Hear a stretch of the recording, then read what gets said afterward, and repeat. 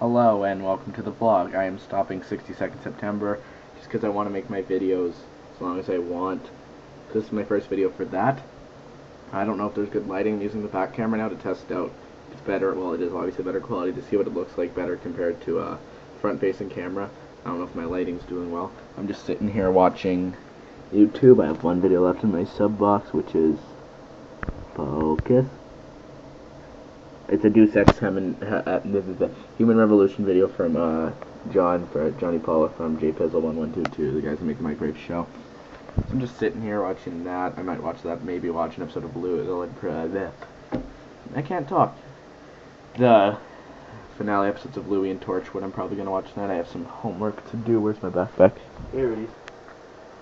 I have homework to do, and I thought to celebrate the start of the vlogs that aren't just 1 minute anymore.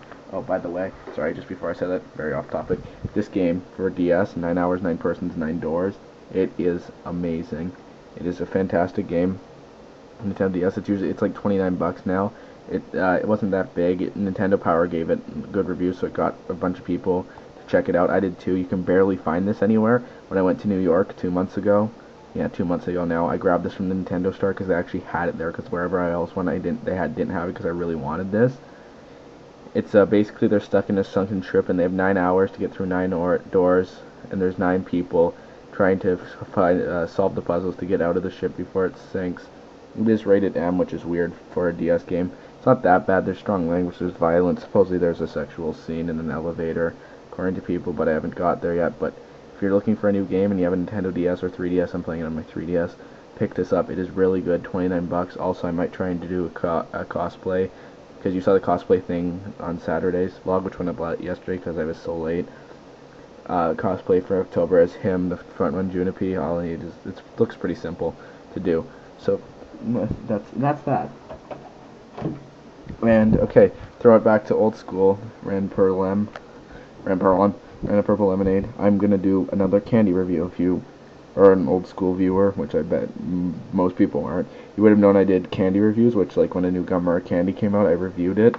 And this is Mentos gum UP2U, 2 flavors, 1 pack, you decide. I thought this idea was really good. See it looking at it, because it's genius. Like, oop, if you look there, it says berry, watermelon, fresh mint. The way it works is, let me just open up this package. La la la. It has 2 flavors. That's a shiny package. It has 2 flavors in it, fruity and minty. I got this one. There's different flavors too. But see, here's the mint. Nothing is more difficult and therefore more precious than be able to decide. Napoleon Bonaparte. I probably just butchered that name, but I know it's Napoleon. The fruit ones here, I tried one of each piece. They are fairly good tasting. They're not like 5 gum or something, because it is Mentos gum, which isn't that great of a gum. It's okay. I thought this was a genius idea, because I sometimes have a mint gum and I really want a fruity gum, but I don't have it. Sometimes I have a fruity gum and really want a mint gum, but I don't have it. But in this way, you get it two packs. Kind of find it stupid how they did it, how it flips out like that. It looks cool, but if you're carrying it, it's always like do. So I thought it would be better if they put like 2 rows, like some of the extra packs do.